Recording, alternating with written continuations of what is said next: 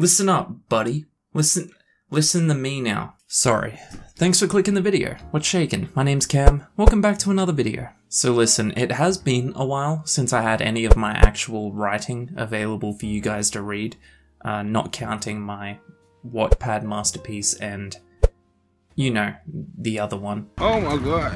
That all changes though. That changes today, because today, the AuthorTube Anthology is officially available for purchase. That means that technically I'm an author again. So here is me wearing a fancy jacket. Local Haunts is, as far as I'm aware, the first printed anthology that is made up entirely of authortubers, YouTubers who talk almost exclusively about writing. I may be wrong, and if I am, I'll be devastated, but I was honestly just happy to be considered to be a part of this. So anyway, here's the book. The link will be in the description below for you to go buy it if you want, the Kindle copy or the physical book. But if you don't mind sticking around for just a bit and continuing to watch my beautiful face, I'd love to tell you a bit more about the book and about my short story in the anthology and just how it kind of came to be. In fact, you know what, and I'm just deciding this now, but how about we do a giveaway as well? I'll get to that in a bit, but we'll do a giveaway. So I was going to wait until I had a physical copy of Local Haunts before I made this video, just so I could kind of show you what the paperback looks like, but I don't have one yet, and I figured I don't want to wait too long to make this video, so if you want to know what the actual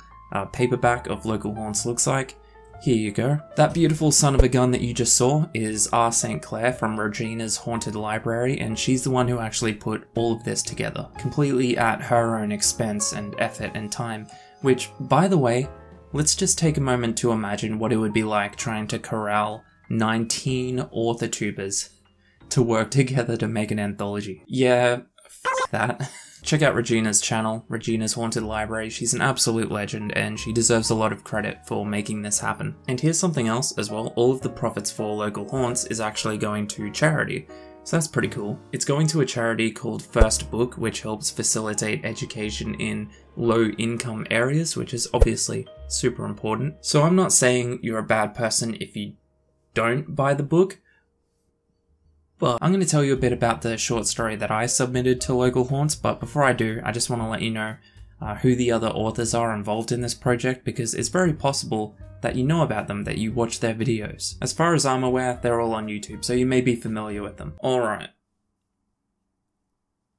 Kevin David Anderson, Cameron Chaney, my mate Dane Cobain, Mihalis Georgostathis, I hope I said that right, Nicholas Gray, E.D. Lewis, Andrew Lyall, Mary McWilliams, Lydia Peever, Ken Poirier, Ryan Stroud, Michael Taylor, D.L. Tillery, Matt Wall, Jason White, Cam Wolfe, strong name, sounds like a legend.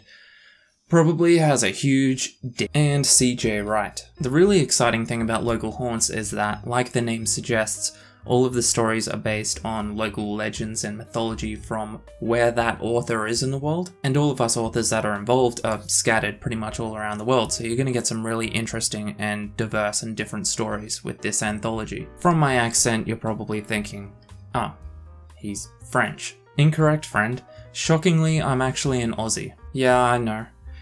G'day mate, shrimps and barbies and Hugh Jackman, etc. Feel free to dispute me on this, but I don't feel that Australia has quite as good or quite as many quality myths and legends as almost any other culture in the world. So I did actually have some trouble making my pick for what I was going to go with for my short story. As interesting as a ghost in pluggers and in a Cooper hat may have been, I decided to take my story in a bit of a different direction, and I'm actually really happy with how it turned out. For spoilers' sake, I can't really tell you exactly which Australian legend I went with for my story, but what I can tell you is that my story is a bit of a tribute or a homage to vintage campfire horror, and it's called Alone Among the Gum Trees, which is a bit of a cheeky reference for all the Australians watching. So it's basically about a group of tourists who are camping in the bushlands of Western Australia, and they're just having a good time hanging out by the fire, and then they find out very quickly that there is something or someone else in the bush there with them. Yep, that's right.